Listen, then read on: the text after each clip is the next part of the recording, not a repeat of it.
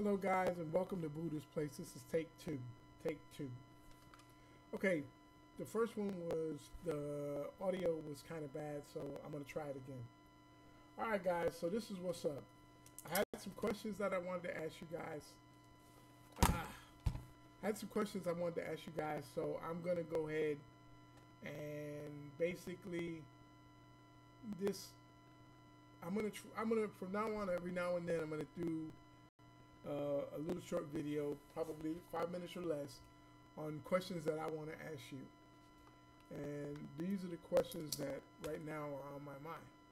So the first question that I had for today was really simple. It's a simple question because it's on my mind. Being that I've traveled around the world and I've been to a bunch of places, there's some places I haven't been that I want to go, but in my current situation, it doesn't look like I'm gonna be able to get to those places. So, that's how it goes. So, the first question that I want, this is a two-part question. So when you answer the question in the comments below, it's going to be 1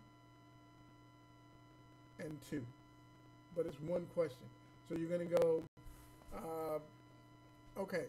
So the first question is, part 1 of question 1 is, have you been out of the United States? It's a yes or no question. Yes, I have been out of the United States. No, I have not been out of the United States. So if you put 1, no, or yes, that's it. And then 1B is, if you could travel anywhere in the world, where is it that you want to go?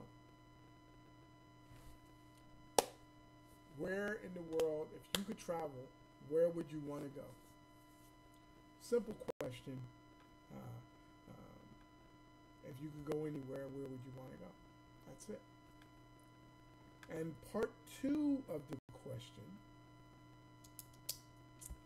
is your bucket list. Okay, so